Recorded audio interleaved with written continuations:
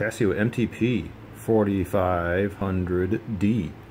Slide rule bezel. Ooh, impressive.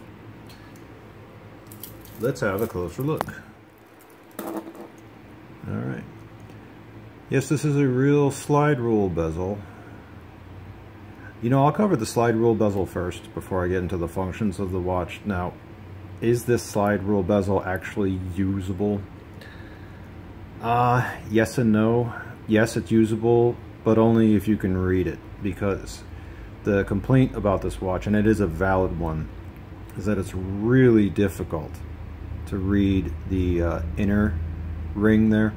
See the numbers there in the inner ring? Now, for example, if I want to do, let's just say, multiplication, okay. So multiplication, you move the number you want to multiply over the inner ring. I can get this damn thing to focus. There's a 10 on the inner ring.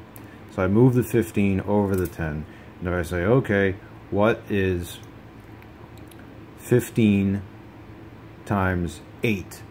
So I say, okay, outer ring 15, inner ring 8. There's the 8 over there. 12. Move the decimal place 1, and that would be 120. So 15 times 8 is 120. If I want to do division, we'll do 16, actually, I'm sorry, 160 divided by 8.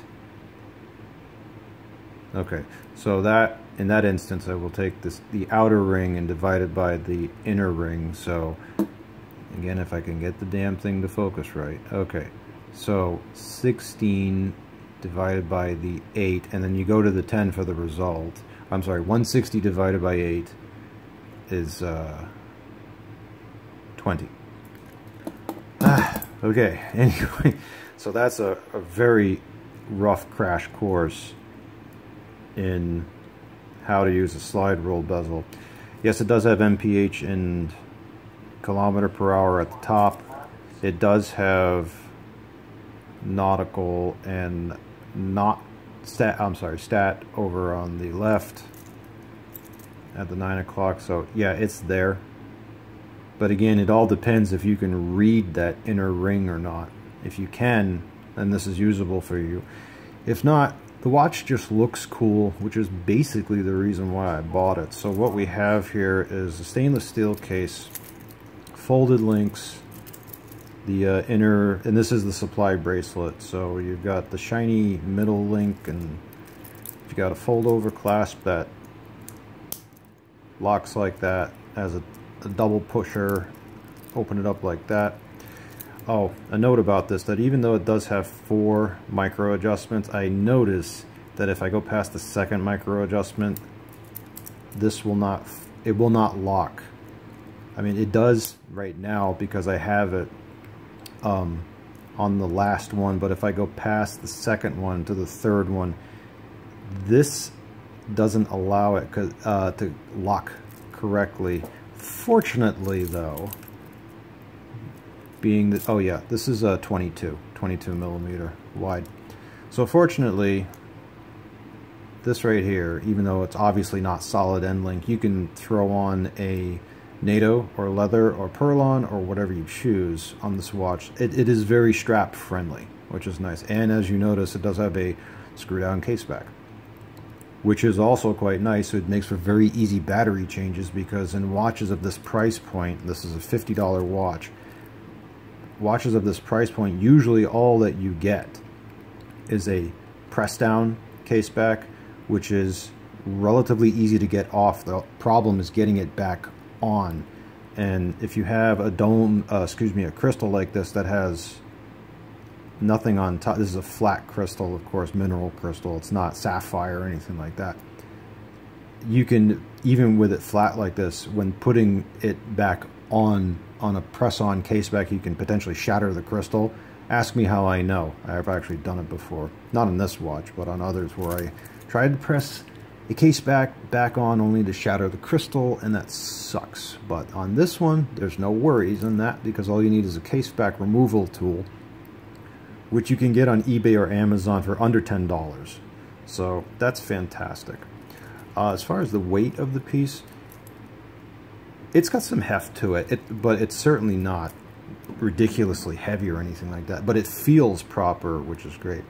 The lugs do curve down, which is nice. Now on my, and this is one of the reasons I bought this thing,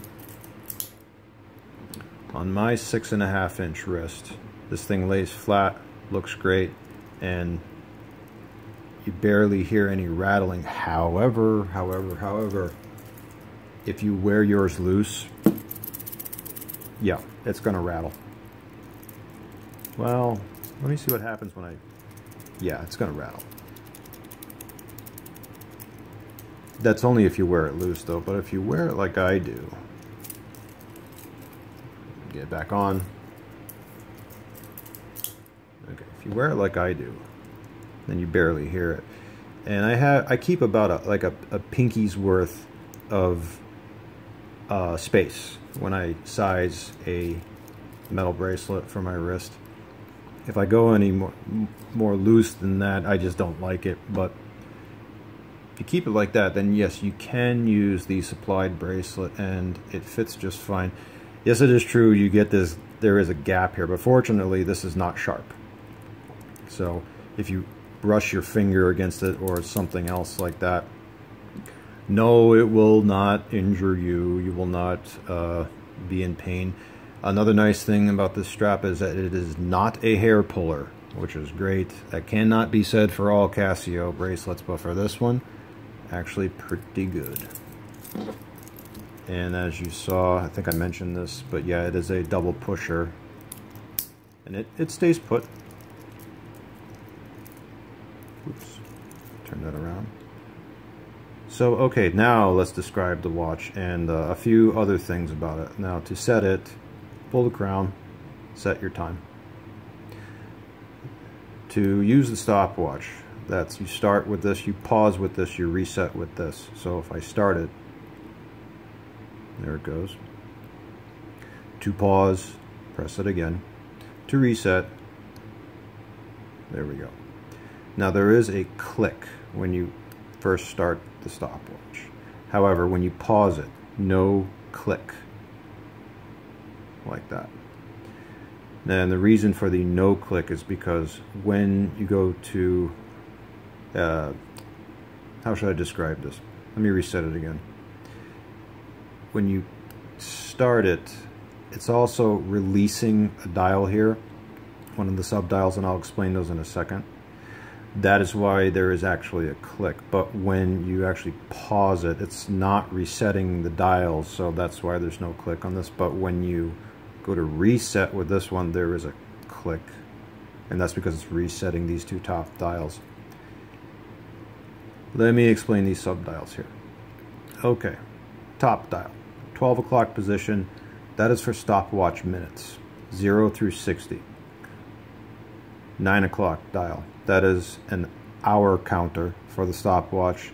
It has, if I can get that in focus, it will count up to 12 hours. 6 o'clock subdial, seconds only for the time. You'll notice that this hand keeps moving even when the stopwatch is not running. That is the regular seconds hand. The only time that stops is if you pull the crown to set the time, then it stops. But after that, actually, let me get the hands out of the way here just so you can, we'll do the 10-10 thing. There we go, 10-10, everyone's favorite time on a watch. So when it's running regularly, that seconds hand will always be moving unless you're setting the time. Now the last thing I'll say about this is that if you get into a situation, and a lot of people think the watch is broken when this happens, it's not. Now let me just show this first. I'm going to put this watch into a broken mode. Alright, now let's just say you're running a stopwatch. You're doing the stopwatch thing as you normally would, and you go to reset it, and uh-oh, it did not reset back to the 12. Is the watch broken? No. You can reset it easily. Pull the crown, and then just press the top right pusher manually. Now as I'm doing this, it's see how the long seconds hand is ticking away, but only when I press this. Just keep pressing this, This is a manual adjustment until it gets all the way back to the 12.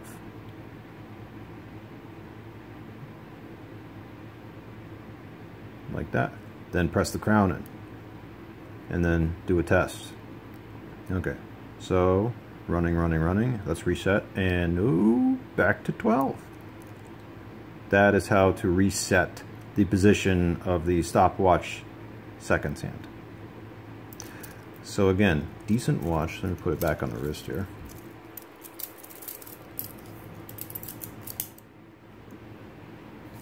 And again, for my 6.5-inch wrist, this actually sits quite nicely. Although I did take out a bunch of links on this, so this will fit, I believe, all the way up to an 8-inch wrist, possibly slightly larger.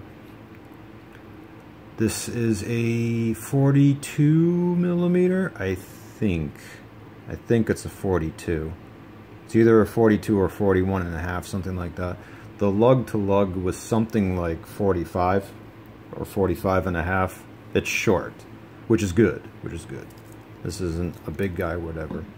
The trade-off of the smaller size, though, is, of course, really tough to read that inner ring. But if you don't use the side roll, if you just want it for the appearance, well, then you're good. I mean, this looks great. It's a very nice looking piece.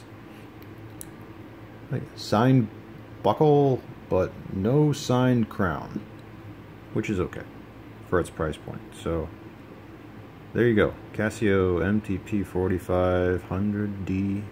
I'm happy with it. I'm keeping it.